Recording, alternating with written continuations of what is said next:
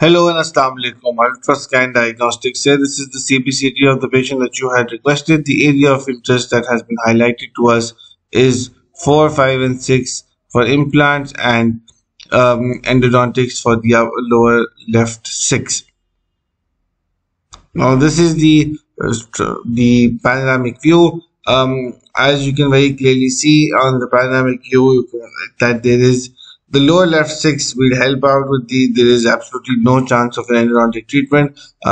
This tooth is these are the mesial roots, but the furcation is involved, and here you can see that we believe that obturating and filing in this region is going to be slightly difficult, as your file won't be able to go from the crown portion into the root portion because of this absolute void. So the lower left 6 needs to be extracted ASAP. The lower left first molar has a major lesion, has two canals in the mesial root, and then has two canals in the has one wide canal.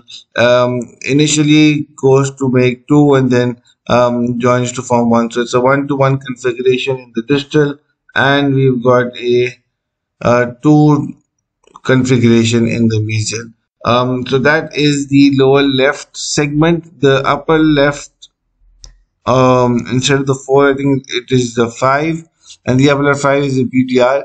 For implant placement, you've got a ridge width of 8.8 millimeters and approximately 9 millimeters of height. We would, however, recommend immediate implant is not possible, and a delayed post-grafting implant should be placed here. Moving to the lower left region, so we've got 5 and 6 in this region. We've got a BDR in the region of the 5.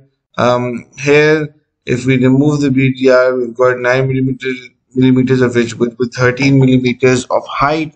So this is an absolutely wonderful place for a immediate implant placement. We feel like this is either idiopathic osteosclerosis or a root fragment from the previous extraction. But we've got very good ridge width in the molar region, 9 millimeters of height with 12 millimeters, 9 millimeters of width with 12 millimeters of height.